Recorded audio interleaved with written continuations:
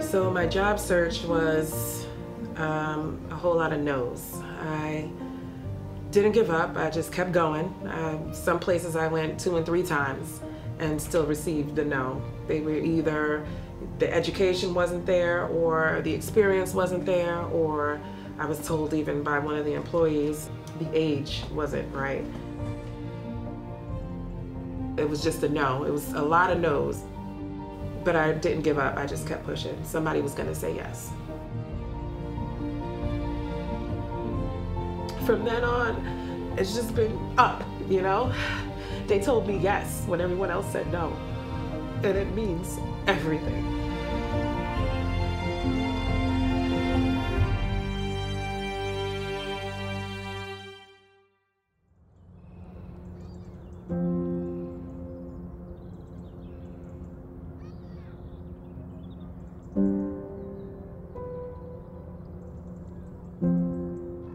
I have 5 children, 2 boys. They're my oldest, and that's Ray, who's 24, and Andre, who's 12. And my 3 girls, Sandria, Alexa, and Aliyah, they are 10, 9, and 7.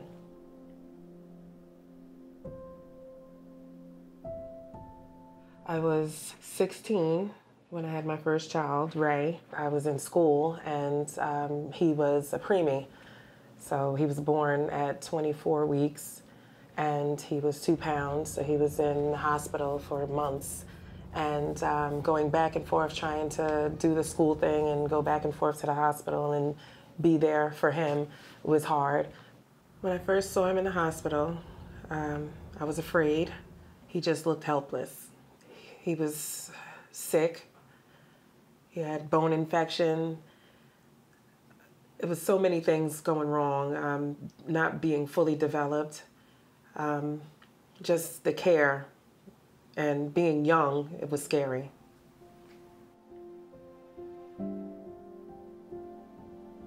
When he was born, it just turned everything upside down. I tried to continue on.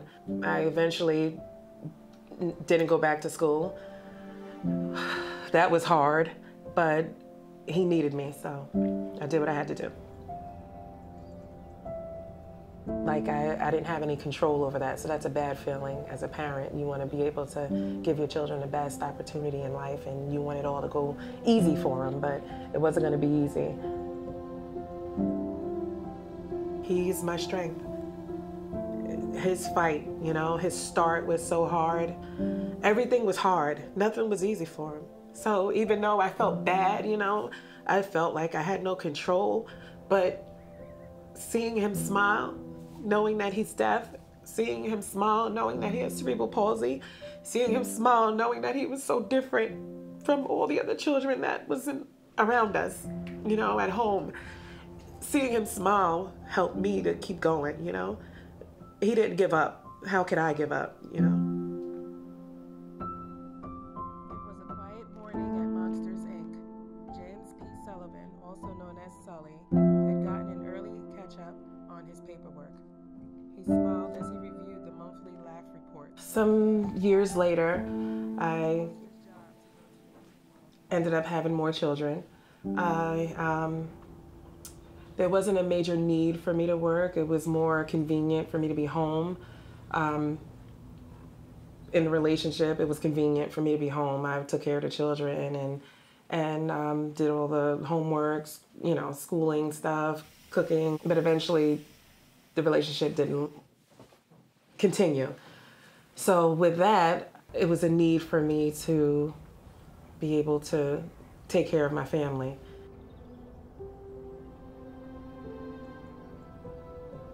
I had to provide, I had to pay the bills. And that was the beginning of a long, rocky headache. So I began my search for a job, and it was hard. I didn't have much support at that moment in time. I didn't have the support that I had when I just had Ray. My search continued, and I just kept getting a whole bunch of no's, so I figured, all right, I'll try to look for night work. So I just kept pushing and pushing and pushing, and I just kept getting no. No, no, no, no, no. So it was hard.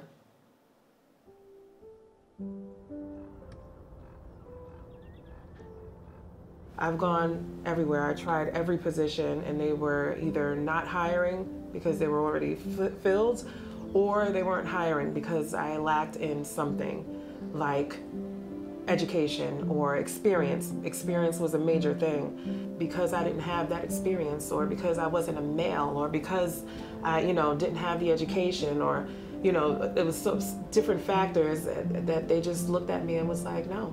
And they didn't give me that chance, and I get it, but all I needed was a chance.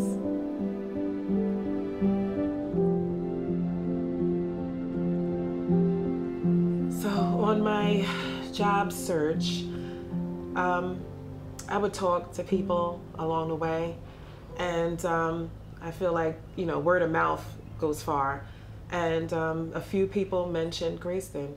I remembered after hearing the name that I was at some community event, and they had a little setup, and I received a pamphlet from them, and it made me think back that I think I still have it. And this was like some time ago, but I save everything.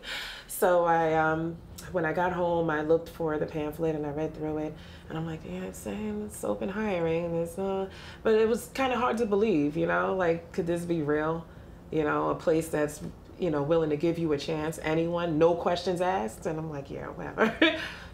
So I decided this is the day I'm gonna go down. So I went on down, and I walked in the door, and I said, I'm here to fill out an application. And she told me there is no application. I was like, wait, huh? And she's like, no application, it's open hiring. And I'm like, yeah, I get that, but no application? She's like, yeah, no application. So she said, just sign your name, leave a contact number. We need to be able to contact you, and give us some time. And when the opportunity comes up, we'll give you a call.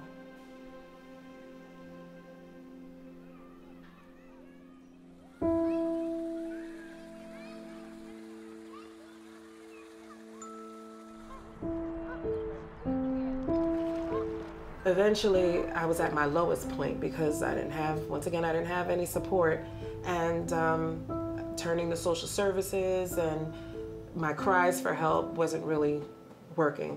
I knew that I was gonna eventually have to separate my family, which was a no. I never imagined that I would have to tell my kids that, I'm gonna have to, we're not gonna be together, because I can't provide for you.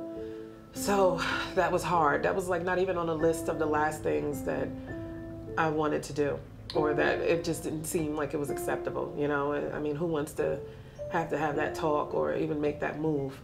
But it was necessary because we couldn't, starve. We can't, I mean, what am I gonna do? So one day I just kind of decided on my way to picking my children up that instead of having this talk, let me just see if I can talk to each of their teachers and see if maybe they can find it in their heart to take on my child, whichever teacher, take that child. They have the, they know my child, and I have confidence in those teachers. They were great. So I felt good, at least knowing that if I had to separate them, they would be in familiar grounds, So I walked to the school, and I'm standing outside, and, you see all these families, people coming to pick up their kids, and it seemed like an ordinary day. But it wasn't ordinary for me, it was for everyone else. But for me, it was something different, it was hard. So I'm waiting, the doors are closed, the parents are out. They're looking like they're just waiting for their kids so they can go home and cook and clean and do homework. And I'm looking like I gotta ask these teachers if they can find it in their heart to help take care of my children.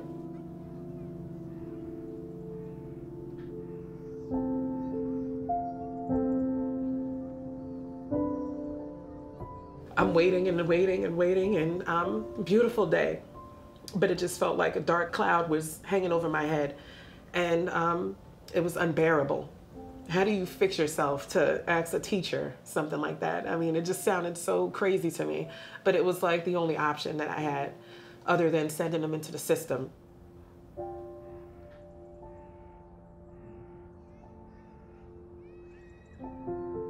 The doors are opening up and teachers are coming out, you know, they're letting students, and my children's classes are still, you know, waiting. And my phone rings. So I answer the phone, it's an unknown number.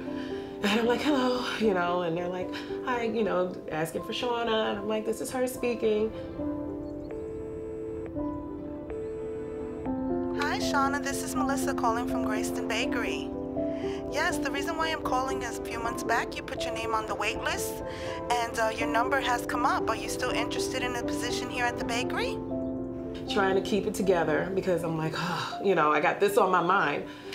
And, you know, they're like, from Greyston, and we're wondering if you're still interested in a position here, and at night. And I'm like, are you kidding me?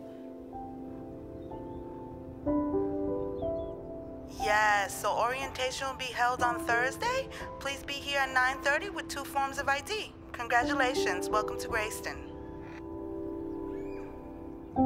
I mean, at this moment in my life when I just felt like dying, you're calling me, asking me if I'm still interested. Of course, you know, thank you.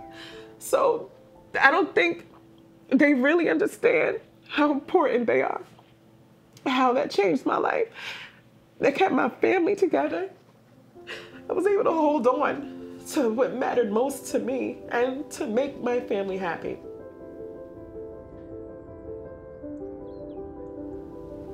When I received that call and the voice on the other end, I felt like I could breathe for the first time in a long time. It was like the skies just cleared. It was amazing. I felt strong. I just felt like this is it. This is the beginning. This is what I've been waiting for, and nothing's gonna stop me now. All I needed was an opportunity, and that's what they gave me.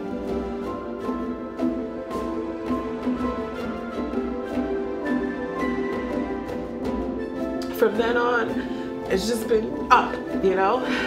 They told me yes when everyone else said no, and it means everything. I felt like I had new life. I was able to provide for my family. I didn't have to give them the whole speech. I didn't have to ask the teachers to take them on. I didn't have to go home and cry. You know, I didn't have to deal with my children feeling like they're about to be separated and going through that emotional process. I didn't have to go through all of those things. I didn't have to continue on hearing no. They said yes to me when everyone said no, and they saved my family. That's what they did.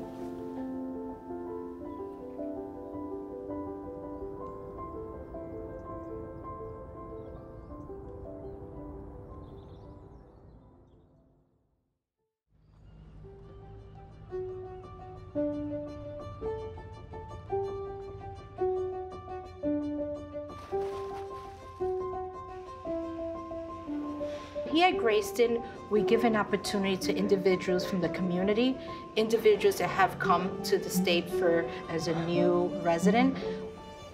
A lot of our bakers really knock on our doors because they've been through many knocking of doors, and they're having the opportunity to become an employee, either because they never worked here at the States or because they have a history of they're unable to pass a background check. We have this amazing open hiring model that I can tell you is quite revolutionary. Coming from a background in corporate America, a traditional setting, a traditional HR where you did interviews, where you had background checks, you had to do resumes, you spend rounds and rounds of time going through interviews and getting a job. This idea of just having someone put their name on a list, and when a job becomes available, you automatically getting it is quite remarkable. But what's more remarkable about it is the folks who get the job, and it's the folks who have traditionally been excluded from employment. So, folks dealing with justice involvement, the homeless, mental health issues, single mothers, just a whole host of folks, about 10 million actually across this country who have some type of employment barrier. This opens up a world of opportunity for them.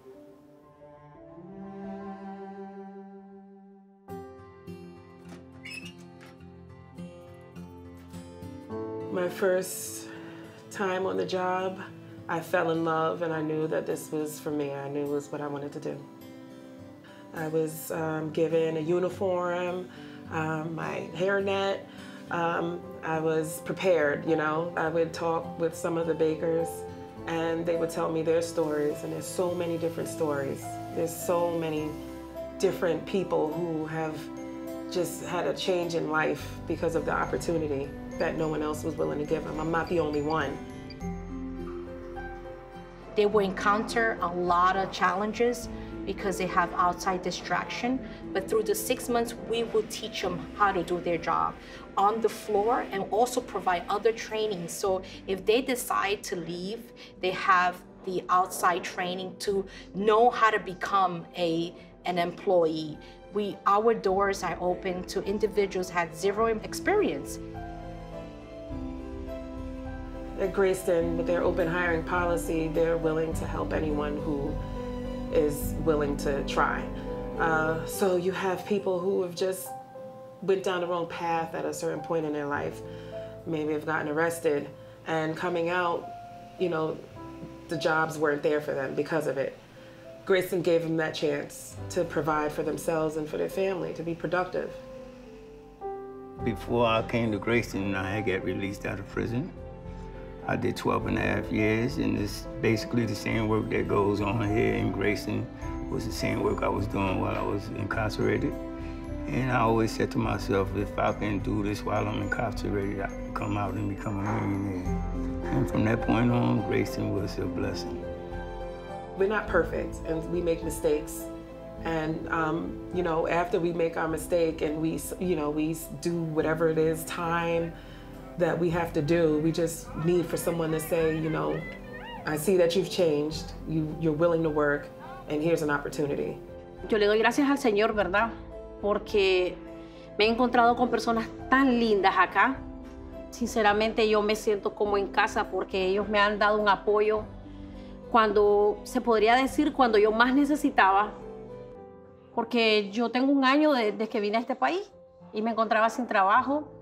Y la empresa acá, la Greyston Bakery, ellos me brindaron la oportunidad de mi vida. I've been in Greyston Bakery for 5 years, 5.5 years. I learned about Greyston through my sister. I came down here, filled out an application. 6 months later, that's when they called me and asked me if I'm ready to go. And from that point on, everything's been looking great for me. Bernie's vision was all about how do we restore a community? How do we create a thriving community? And particularly at the time when we were founded in the early 80s, how do we give people hope? At that time in the country, you know, the economy was in dire straits. A lot of people were unemployed, and particularly here in Southwest Yonkers, folks couldn't find jobs because of their past, because of their justice involvement, because of the fact that they had AIDS, I mean, they couldn't get housing.